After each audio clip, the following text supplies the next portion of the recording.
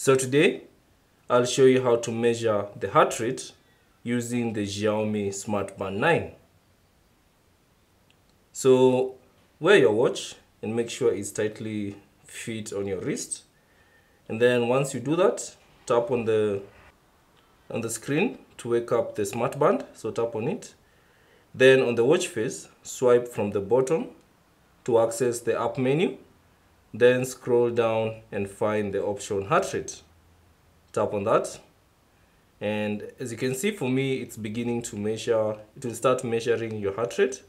So instead, if you have not yet done this before, you'll see an option down there called measured. Just tap on measure, and then it will begin measuring the heart rate. So this is my current heart rate, and it's measuring continuously.